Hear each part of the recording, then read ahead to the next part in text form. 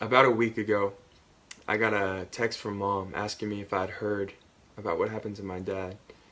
And I hadn't, so I gave her a call. She began to inform me that Dad was in the emergency room.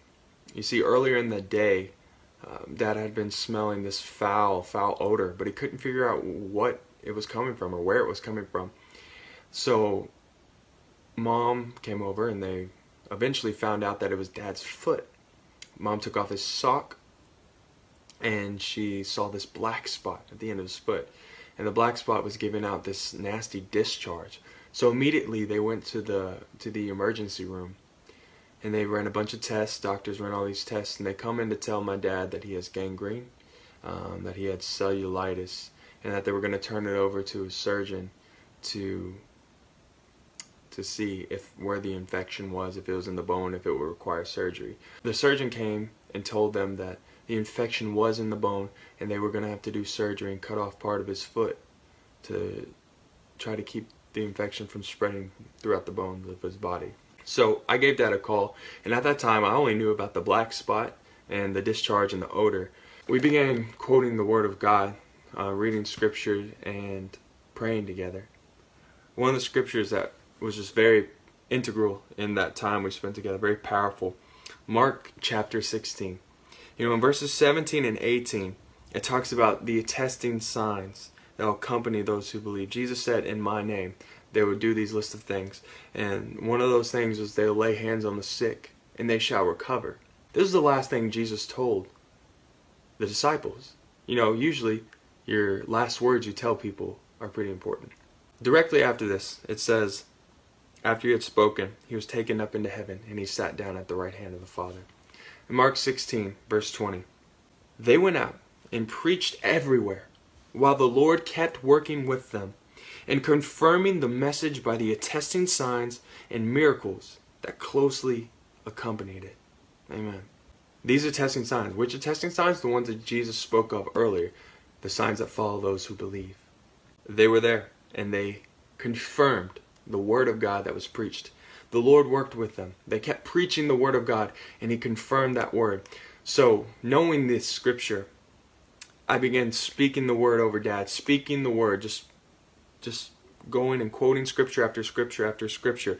1 John 3:8, for this purpose was the Son of God made manifest, that He might destroy the works of the devil. 1 Peter 2:24, that told us that by the stripes of Jesus we were healed. Psalm 103 that said, bless the Lord, O my soul, forget not one of all His benefits, who forgives all my iniquities and heals all of my diseases. Isaiah 55:11, that the Lord's word, when He sends it out, it will not return to Him void, but it will prosper and accomplish everything He sent it out to do. We went over James 5 and the prayer of faith that saves the sick. John 10:10 talking of the abundant life that Jesus came to give us. Over and over and over we quoted these scriptures. And you know, after a while, the peace of God just came over both of us. So much so that neither of us even spoke. We just sat in the presence of God. And we knew the Lord was working. So we talked for about 30 minutes, and we get off the phone. And the next day I get a text from Mom, so I call her.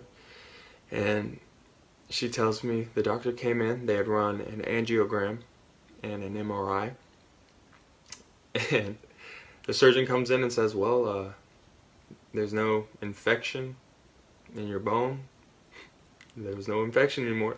Cellulitis is gone. And a culture they had taken earlier said that he had MRSA. But the MRSA is gone too. The Lord completely healed Dad. They said, well, surgery's canceled and you can go home. Friends, that's powerful. But the thing is, it was nothing to do with me. It wasn't me healing Dad. I'm down in Florida. Dad's in Kentucky. It wasn't Dad healing himself. It wasn't the doctors. They didn't even give Dad antibiotics. They didn't give him anything. They hadn't given him any medicine. It was the Word of God. The Word that was confirmed by God. The Word became flesh and dwelt among us. Jesus Christ was the Word made flesh. And He came, like I said in 1 John 3:8, to destroy the works of the devil.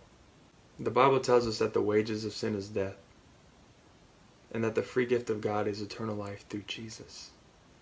It says, whosoever shall call upon the name of the Lord shall be saved. Friends, I'm here to tell you that today is the day of salvation. Doesn't matter what you've done, because the Bible says while we were yet sinners, Jesus came to die for us. Maybe some of the things I said sound completely foreign to you. Maybe they sound familiar. Maybe you've gone to church all your life and you think, well, I've been in church my whole life and I haven't heard these truths. I'm telling you, there's so much more. There's so much more that God has for you, and He wants you to operate in this. He's not the one that we're waiting for. In actuality, He's waiting for us. So friends, today I'm here to tell you, if you confess with your mouth and you believe in your heart that Jesus died for your sins and rose from the dead, you're going to be saved. And you can do the same things that Jesus did. Jesus said in John 14:12 that anyone who believes in Him will do the same works that He did and even greater. It's decision time. It's time to pray. And if you want to receive the Lord, if you want to be sure of your salvation, sure that you're going to heaven and that you're going to be with Jesus for all eternity, just pray this prayer with me with your heart and with your lips out loud. Say, Dear Lord Jesus, come into my heart. Forgive me of my sin. Wash me. Cleanse me. Set me free. Jesus, I believe you died for me. You rose again, and you're coming back for me. Lord, fill me with the Holy Spirit.